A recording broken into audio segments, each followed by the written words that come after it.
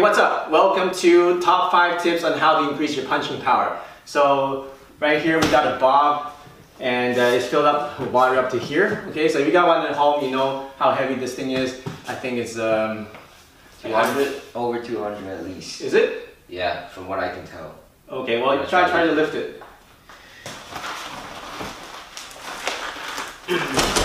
No. Okay, so it's pretty heavy, okay? So, I don't know, you can go online and check how heavy this thing is, I don't know exactly. Okay, so with a nice and strong punch, you should be able to deliver your body momentum through the target and be able to knock down this bob, okay? So I'm just going to demonstrate, okay? Okay, so notice that I have very minimal body movement, it's very non-telegraphic, and I was able to knock down the bob. That's about 180, 200 pounds or so, okay, over time. So notice that I'm not doing a big wind up. I'm not like starting from here and then moving in like that. Very little body movement, okay? So, okay? So we're gonna show you exactly how to do that. Get really strong attacks and powerful punches. I'm only 135 pounds, so I'm considered a pretty light guy, but people tell me that I hit pretty heavy for my weight, and I'm gonna show you how to do that, okay? Here we go. Alright, tip number 5 is having a good stance. Okay, this is very fundamental, but you know what? If you don't have a good stance, you won't be able to deliver power from your legs up to your fists. Alright, so let me show you the good stance again. What you want to do is to put your feet together, open up 90 degrees on your heel, open up again on your toe, open up your heel, so that's 3 times, and then now 45 degrees. Okay, and now kind of bounce back and forth, make sure it's nice and comfortable. You should be able to do a nice squat up and down without any stress on your back whatsoever. Alright, bend your knees slightly, and then shake your hips a little bit, back and forth, and it should be nice and comfortable. Alright, so that's your good stance. Make sure that is nice and solid. Make sure that you're not leaning forward and you're not leaning back, and it's a 50-50. Right? Your front foot should turn slightly inwards. So if this is straight, it's going to turn slightly inwards like that. Your back foot should be on a 45 degree, like this. Okay? And it shouldn't be straight. It should be on a 45, and it shouldn't be on a 90. Okay? This is a 90, this is straight, you want to be somewhere in the middle. Okay, so you combine those two. Okay, drop your hips, drop your knees, round out your back. Okay, see my back is nice and round, so you see a C shape here from the spine. Okay, that delivers, that connects your upper body with your legs. It's having this C round back. And then wrap it around. Imagine putting on a backpack and tuck it in like this. And then suck in your gut. Alright, so that's number 5, how to have a good stance. Here's tip number 4 on how to improve the power in your punch. Tip number 4 is to improve your connection to the ground. Why is the ground so important? It's because that's where we want to draw up the energy. Alright, from the ground through our legs. So one good exercise is doing a nice squat. So get into your stance, and from that stance, slowly go down, all the way. Then imagine you're picking up something really heavy, like 2 big buckets of water, and then lift it up while keeping that water nice and heavy. Okay? Now bring it up here, and you should feel a lot more stronger and a lot more solid. Okay, so do that about 5 times, so drop it, slowly, drop down. Okay, and then imagine you're picking up 2 buckets of water, bring it up, like this. Now if you're really heavy, you have to imagine it's heavy, right? So if it's heavy, you can't just lift it up with your back, you have to use your whole legs, right? So imagine you're lifting it up, get your hips underneath, so you can lift it up like this. And breathe in, and then go back to your position. Okay, now drop everything, drop it, okay, go down slowly, pick it up, heavy water, heavy buckets of water. Now if it's heavy buckets of water, you won't be able to pick it up like this, right? That'll hurt your back. You won't be able to hit it like this because that'll hurt your back too. So you need to have a nice round back, and you need to be nice and straight in order to be able to pick up those heavy buckets of water. Okay, now that you have the position, bring your hands up while keeping the weight of the imaginary water. And now you can feel a lot stronger, okay? So you can even test it out. Do a few punches without doing that, and do 5 of those, and now do a punch. You feel you can move things a lot further than if you didn't do it. Okay? That's a mental exercise, but guess what? It works.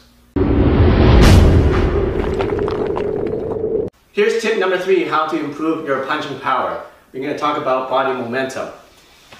Why do you need momentum? Well, if you're a small guy like me, I'm only 135 pounds, and you want to be able to knock out a guy that's twice your weight, you better use your whole body force into your punch, otherwise it won't do any damage at all. Okay? So how do you get the easy way to get body momentum is to actually move your body in the punch. Actually move your whole body. Alright? In boxing, they do a lot of rotation, which is good. And you get nice impact, but you don't get enough momentum to be able to really move something and really shock somebody's body, okay? So what you want to do is you combine the moving of the body with your punch. Okay, how do you do that is you're going to take a step forward, and then we're going to take a step back with your back foot. Okay, so you can take a step forward with your left foot, and then as you punch, take a step with your right foot as you punch. Okay, so from the side is 1 step, like that. It doesn't, make sure it's not a big step like this, otherwise you're going to extend your legs out too far. So it's just a really small step. Tiny little half step, then this one is a tiny little half step. So 1, 2, that's it. 1, 2. Okay, and on the 2, we're going to punch. 1, 2. Okay, 1, 2. 1, 2. So let me demonstrate to you the difference of just the rotation and now with the momentum. With the rotation, it's going to be like this. Okay, you see there's impact, but the bag doesn't move that much because I didn't transfer my body momentum into it. But with the step, we go. See how much more it moves. And I just moved a little step. Alright? Eventually when you get into higher levels, you can make that step even smaller and still be able to transfer your body weight momentum into your target. So that's tip number 3.